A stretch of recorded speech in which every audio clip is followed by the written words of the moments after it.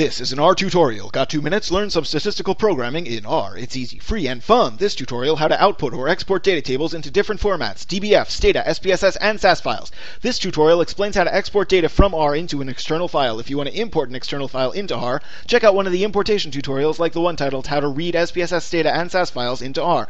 These commands require the foreign library. I'm just going to use an example dataset, empty cars. Empty cars looks like this, but you can use any data frame that you want. First up to bat, the write.dbf function. The write.dbf function has 2 required parameters, the data frame in the first parameter and the character string containing the file you want to save in the second parameter. When I run this, R creates a dbase formatted emptycars.dbf file in the appropriate directory. If I don't want to specify the directory before emptycars.dbf, it will write the file to my current working directory, which I can see using the getWD function, and I can change using the setWD function. STURIKE 1, how to write a Stata file. To write a Stata file, use the exact same 2 parameters as the write.dbf function, except change the .dbf to .dta. First parameter, data frame. Second parameter, output file .dta. Look in the output directory. You've got the DBF file and the DTA file there. Perfect! STURIKE 2! Okay, now let's export an SPSS file. We'll use the write.foreign function for this one, but it's going to have 4 parameters instead of 2. Parameter 1, the data frame. Parameter 2, a .dat file that will contain the actual dataset. Parameter 3, the .sps file that will contain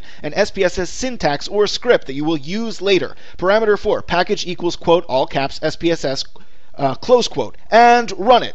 Now look in the output directory, and you've got this data file that's been written and this SPS syntax file. Open this up in SPSS and it will load in this data file automatically. STURIKE 3! Don't get sassy with me. You can use the write.foreign function to make SAS files the same way you made an SPSS file. Just change the script file to a .sas and the package to capital letters SAS. Run it, look in your output directory, and now there's 2 new files. A .sas SAS importation script to import this data file. Now you've got the importation code for SAS to read the file right away. Knock it out of the park! The crowd goes wild! This has been a work of R.